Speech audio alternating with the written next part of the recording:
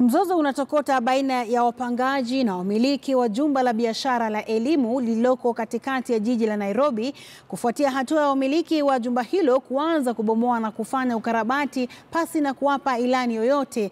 Na ingawa wenye nyumba wanadai kufuatia hatua na taratibu zote, wapangaji wanadai kuhujumiwa kwenye mchakato mzima ambao unadaiwa kuendeshwa na kutekelezwa kwa hila.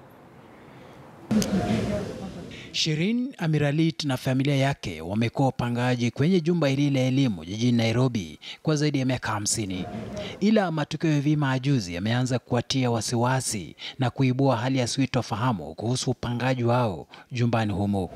Hii ni baada ya wamiliki wa jumba kuwataka waondoke ili wafanye ukarabati. Agizo ambalo wamekataa kabisa kulitii kwa kushikilia kwamba hawakupokea ilani wala agizo lolote. My clients got a notice at the beginning of this year on February 14th that they should repair the premises. That is not good for the health of both the passers-by and the tenants within here. In 2015, we had a court case with the landlords. And the landlords, at the end of the day, didn't bring the documents that were supposed to do. Then this year, they went and renewed their licenses, for the approvals. Now they got a hoarding, on the renewed license, and they knew that we had a court case here. A tenant who enjoys a control tenancy cannot just be evicted. There is a due process to be followed. So we have been; those proceedings are still pending in the tribunal, and the landlord has not fixed any hearing date for that case. Na ingawa wapangaji katika jumba hili hawana tatizo kuondoka, shida yao ni kwamba taratibu zifaazo na haki zao hazikuzingatiwa. Wanadai kutokuwepo uaminifu na ukweli katika semi na madai ya wamiliki wa jumba. We're not trying to evict anyone, we're just trying to continue the repairs for the general safety. That's why we want to put the holding here, because no one can walk in a building that's being constructed. Jumba hili limesheheni mseto wa biashara ukiwemo uuzaji wa vyombo vya nyumba, mitambo na vifaa vya muziki na aina nyinginezo nyingi za biashara. Lakini sasa nyingi za biashara zimefungwa kufuatia ubomoaji unaoendelea. Na ingawa mwenyekiti wa jopo la kutatua mizozo ya kodi ya majumba ya biashara Mbichi Mboroki alizuru eneo hili na kutoa agizo kwa mwenye jumba kusitisha shughuli zote hadi kesi zilizoko mahakamani zikamilike, wafanyi biashara wanahisi uamuzi huo ulichelewa. Kama sisi iko na sheria tunakaa Kenya, kama ni nyumba yako unataka mtu aondoke, unaenda kwa koti na petea notice ambonekana lakini hapo ni kama jungle law, wanakuja tunafunja. 4 generations we've been born here. Where do we go if the law doesn't help us? And we have issued interim orders to protect the tenants. So now shall address the issue later. Kilio cha wafanyi biashara ni uamuzi na hatua ya mwenye jumba kuwatimua pasi na kuzingatia utaratibu ufaao na haki zao.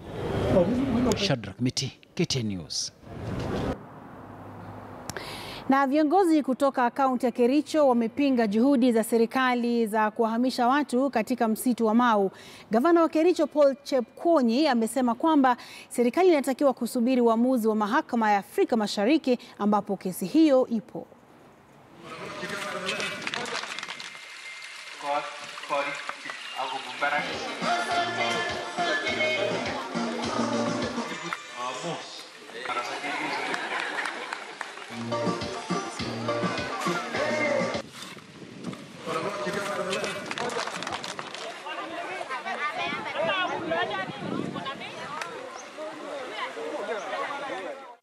Itakuwaje tuko na gazetted forests ambazo hatujakuona ukipanda miti? Tuko na Timborwa, miti iliangushwa, license millers waliangusha miti, hatujakuona ukienda ukipanda miti.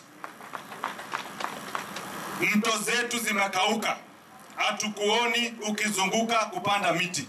Itakuwaje kazi yako ukiamuka ukilala ni Mau? Hatuwezi kubali maneno ya Mau ifanyiwe siasa. Unapatia Wakenya title deed alafu unarudi kusema title deed ni fake. Hiyo ni maneno gani? Sisi kama viongozi wa pande hii tungependa kusema serikali itii sheria. Sheria ni sisi wote, hakuna mtu mwenye ako above the law. Ningetaka kuhimiza serikali na maafisa wa serikali ya saa ya kwamba wanaposhughulikia ili swala la Mau waishughulikie bila kuangalia ni kabila gani ama ni kabila gani, kwa vile sisi wote wa Kenya tuko sawa. Bunge la Kirinyaga limesitisha vikao vyake kwa wiki mbili kutokana na mzozo kuhusu kamati ya uongozi. Katika hoja ambayo iliwasilishwa na kiongozi wa wengi katika bunge, Kamau Murango, wawakilishi wa wadi waliahirisha vikao hadi Septemba 4. Kundi moja linaloongozwa na Kamau lina wawakilishi wadi 23, huku kundi pinzani likiwa na watu 10 na likiongozwa na John Kanga. Motion, adjournment of the county assembly.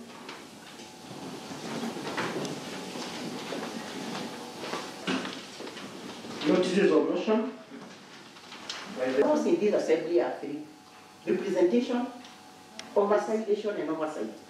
So if you cannot do oversight because you are not, I wonder how a member supports a motion on the floor of the house and then petitions the same motion, Mr. Speaker. And I feel somewhat there are members who don't understand maybe the procedures of the House, Mr. Speaker. Because whatever has transpired on the floor of this House, Mr. Speaker, was unanimously supported by all members, even the 10 in court today included. The reason why we adjourn the assembly is because there are members in this House. Instead of doing what is expected to Wajiko, because Wajiko has given us mandate, instead of us concentrating on ensuring that the work of Wajiko on the ground, we are doing what we are supposed to do, Mr. Speaker. One thing, Mr. Speaker, I think it's a saying that goes law has no defense, and we want to say this county assembly is guided by the law and the supreme law, the constitution, whereby there is the article on the matters of expression. Everybody has the right to express.